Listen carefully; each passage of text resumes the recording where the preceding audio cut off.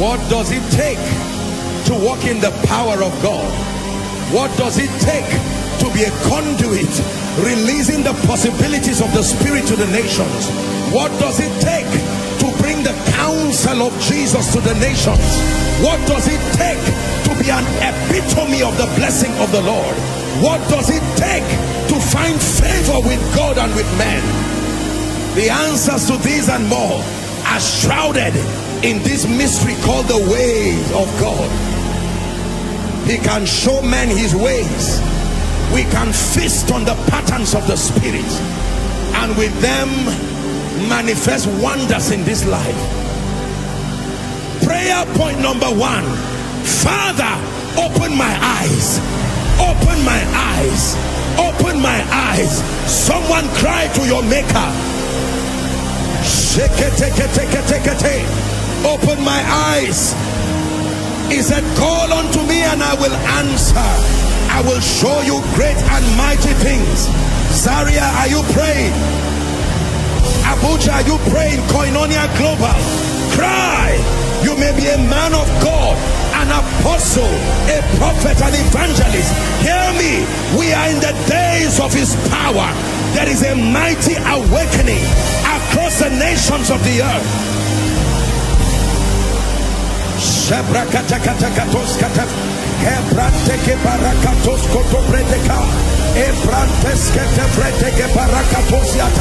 Open my eyes. Show me the keys to kingdom wealth and prosperity. Open my eyes. Show me the keys to operating the healing anointing. Open my eyes. Show me the keys to restoration.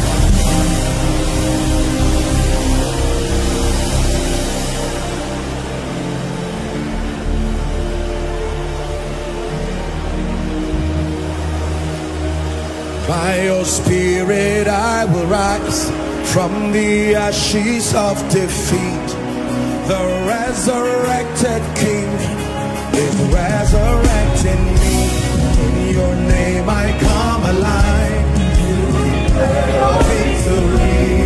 The resurrected King is resurrecting me. In your Spirit I will rise from the ashes of defeat. The resurrected King is resurrecting me. Hear me. Listen. I asked you the first question. That is it true that God can come to indwell men? Question 2. Do you believe that the anointing of the Spirit upon a man can cause you to operate and manifest dimensions of possibilities that are not given to mortal men? That this engracing we call the anointing, it says, I have found my servant David, Psalm 89 and verse 20, that with my holy oil have I anointed him. I have anointed him whom my hand will lift. Are we together now? 21. It says that the enemy shall not exert upon him. Verse 23, it says, I will afflict, I will beat down his foes before his face and plague them that hate him. The last verse, it says, but my faithfulness and my mercy shall be with him, and in my name shall his horn is his authority, his influence, his relevance shall be exalted. That's why I raised that song. In your name I come alive to declare your victory. The resurrected King is resurrecting me. Hear me. You see, the thing about the dealings of God with men, please listen carefully. The thing about the dealings of God with men is that at any level you can start with God. And I'm not just talking of new birth, at any level spiritually. But the first law of transformation is that you must admit the limitations of your current state. In pride, transformation is an impossibility. You have to first acknowledge that I am limited. Maybe a man of God, maybe a businessman, but my current frame of reference is not producing the possibilities. Then God can come to you with his mercy. When I cry to God, I cry as though I have not known him. I cry as if I do not know anything about the anointing. I am amazed at our arrogance in the body of Christ over the little that we see, whereas there are virgin dimensions in the spirit to explore. The current context of our definition of strength cannot host the revival coming. It will take superior manifestations of the power of God. If it is the nations we want to take, we must quit this blind arrogance and begin to pursue with sincerity. We have tried, but not enough.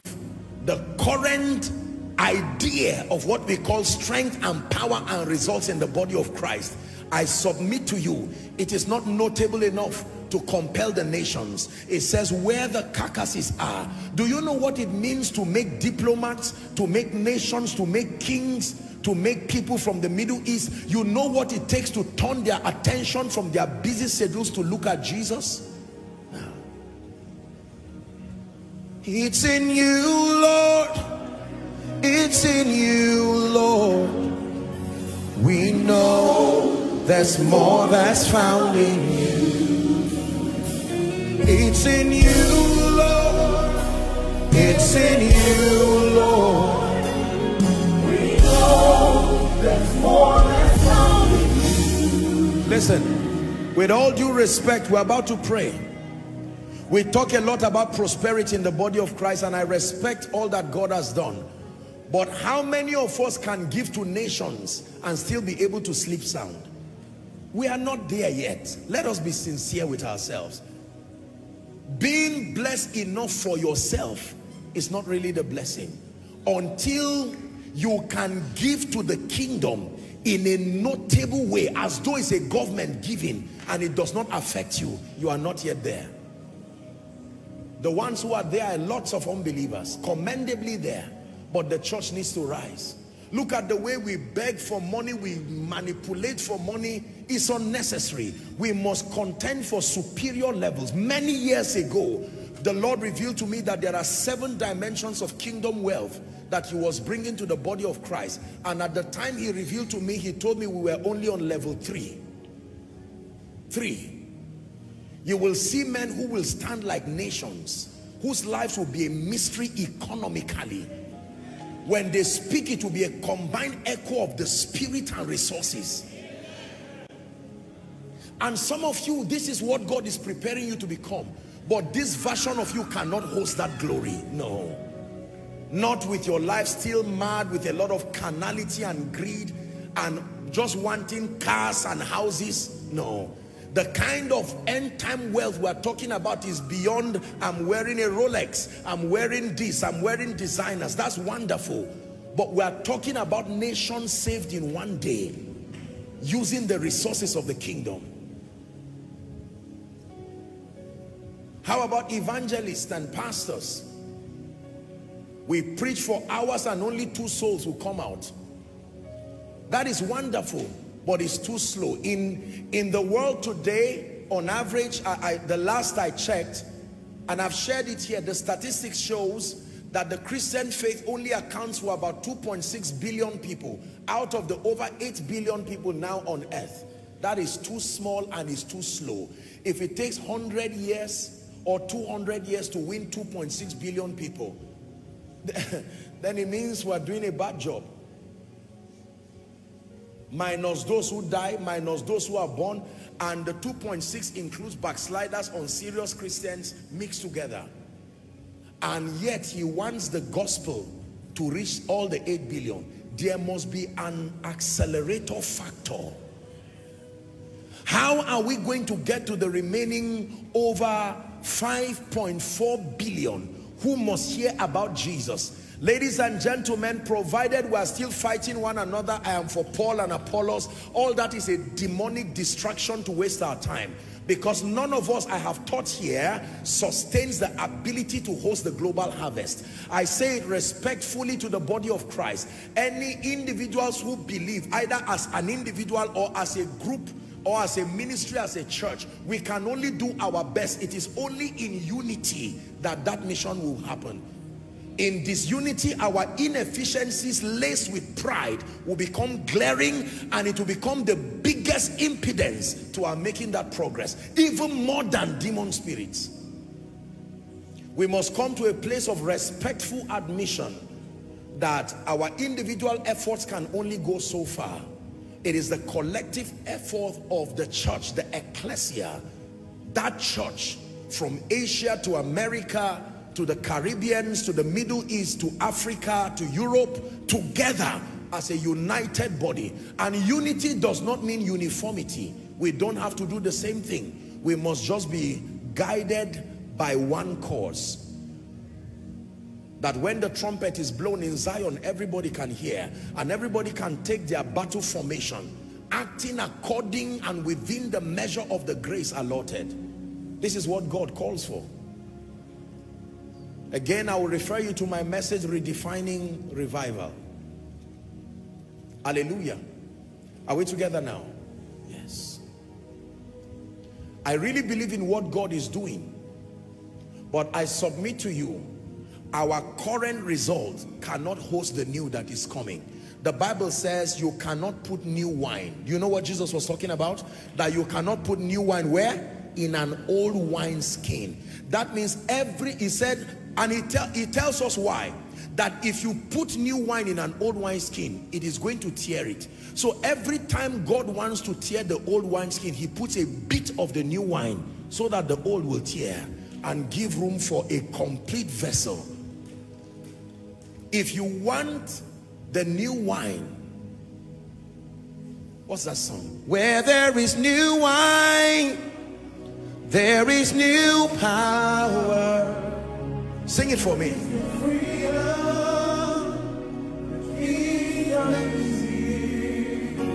I lay down my own place to carry your new fire today. Hear me. The old you cannot carry this new that is coming. The old businessman cannot carry the apostolic order of prosperity that is coming. The greedy you cannot carry it. The stingy you, the competitive you cannot carry this dimension of anointing, because there is a requisite level of compassion you must have to be trusted with the grace that heals nations. Are we together? Yes. That leads me to the next prayer point. No eye has seen, no ear has heard what God has prepared for me. Here's the prayer. So I submit to his work in me till Christ be formed in me. No eye has seen, no ear has heard what God has prepared for me. So I submit to his work in me till Christ be formed in me. Are you ready to pray this second prayer? Lord, the circumcision that must happen to me to be able to host the new that you are bringing, that circumcision of the flesh, that circumcision in my heart, Lord, let it happen. Expand me.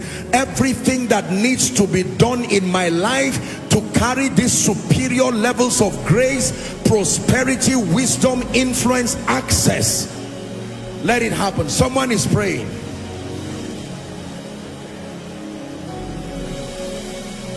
You're a kingdom financier, pray. It is not just give me, give me, give me.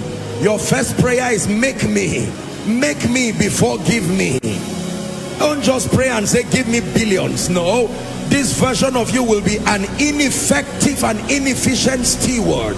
Walk upon my heart so that my hands will be faithful. Walk upon my heart so that my bank account will be faithful. Walk upon my heart so that my sermons will be accurate. Walk upon my heart so that the results will be authentic.